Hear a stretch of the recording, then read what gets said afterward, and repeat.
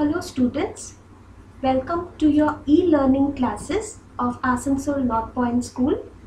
Today we are going to study the second poem that is there in your Honeysuckle textbook, and the name of the poem is The Kite, written by A.N.P.S.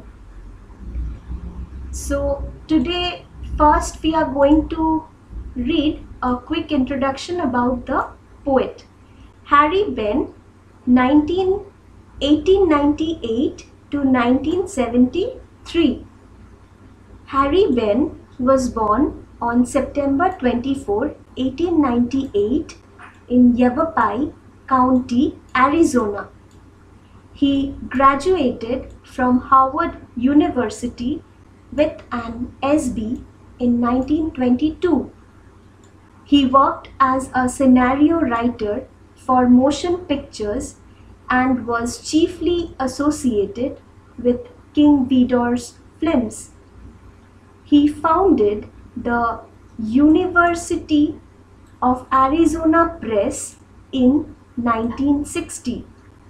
He published his first book of poetry, Siesta, in 1931, and at the urging of his children began writing children's books.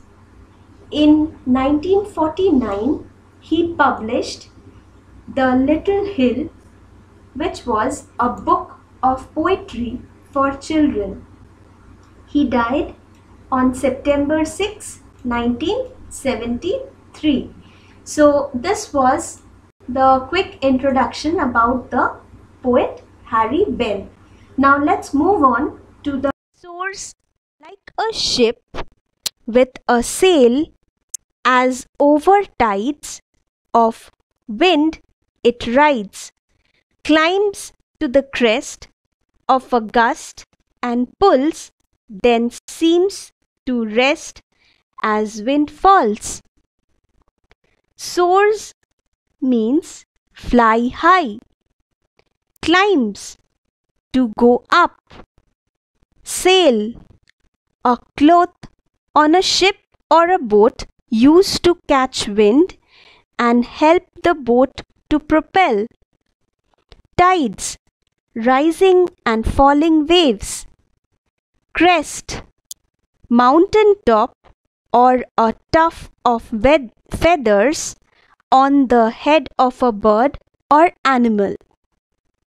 So these few lines, this means such moves help it to fly in the sky, just waves rising and falling with the sudden blow of the wind.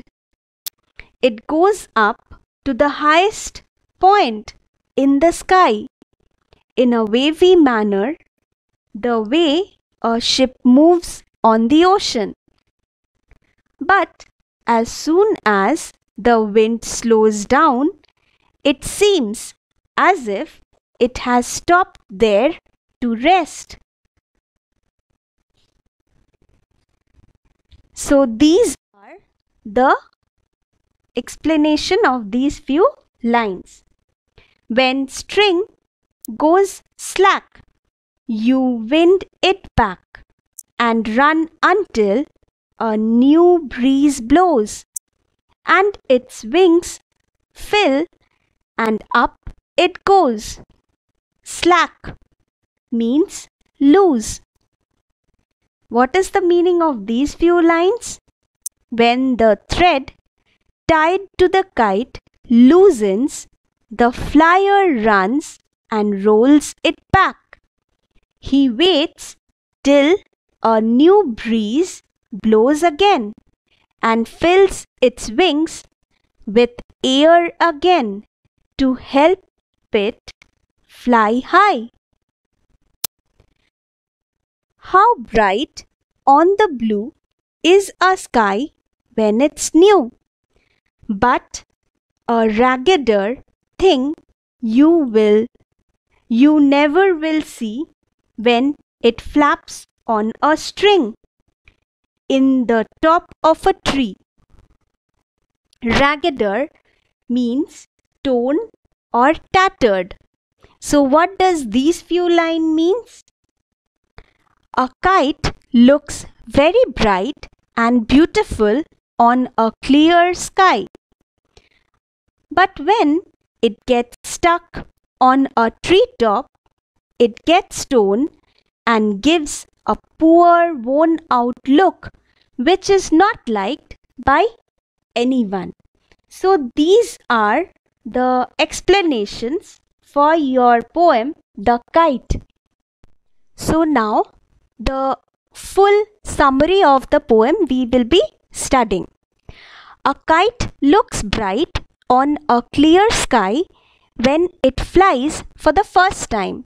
This means when a kite is flying high up in the clear sky for the first time, it looks very bright. It moves with softness and force together at the same time. To fly makes its tail to create a cracking sound in the air. You will find that when a kite is flying high up in the sky, then the tail of the kite is creating a cracking sound in the air. Okay, so you will find whenever a kite is flying high up in the sky, first of all, it looks very beautiful when the kite is flying in the clear sky high above, and it is also creating a cracking sound with its tail when it is flying high above in the sky. Such moves help it to float in the sky, just waves rising and falling with the sudden blow of the strong wind. It goes up to the highest point in the sky in a wavy manner, the way a ship moves on the ocean. But as soon as the wind slows down, it seems as if it has stopped there to rest. So, here what is happening? When the kite is flowing high above in the sky, it is once rising up and again it is coming down due to the sudden blow of the strong winds. Okay, when the sky is at the highest point in the sky, then at that time it is moving in a wavy manner, just as a ship moves on the ocean. Over here there is a comparison being done. The kite is being compared with the ship that is on the sea or that is moving on the ocean, and the strong winds are being compared with the waves that are on the ocean. Okay, so here what is happening? Just as a ship moves up and down when it is moving on the ocean, just because of the waves, because the waves, once it is rising up, again it is coming down. Same here, the kite, when it is moving high up in the sky, it is also moving in the same manner. Once it is going up, next it is coming down. And when the kite is at the highest point in the sky, that time it seems as if it has stopped there in order to take some rest, because since it has gone up high above in the sky at the highest point, that's why it seems as if it is just waiting there for some time, or as if it is stopping there for some time in order to take some rest. All right, so when the thread tied to the kite loosens, the flyer runs and rolls it back. He waits till a new air blows again and fills its wings with air again to help it to fly. So, whenever you are flying a kite, you will find that the flyer runs and rolls it back when the kite loosens. That means when the kite gets loosened, that time the flyer, he runs and rolls the kite back. And he waits until a new breeze or until a new air blows again, and that fills the wings of the kite again in order to help it fly, in order to help the kite fly high above in the sky once again. Okay? A kite looks very bright and beautiful on a clear sky. But when it gets stuck on a treetop, it gets torn and gives a poor worn out look which is not liked by anyone. So here in this picture you can see that when a kite is flying high above in the sky, in the clear sky, then it looks very bright and beautiful. And here in this picture you will find that when the kite gets stuck on the treetop, it gets torn. Over here you can see in the picture that the kite is torn.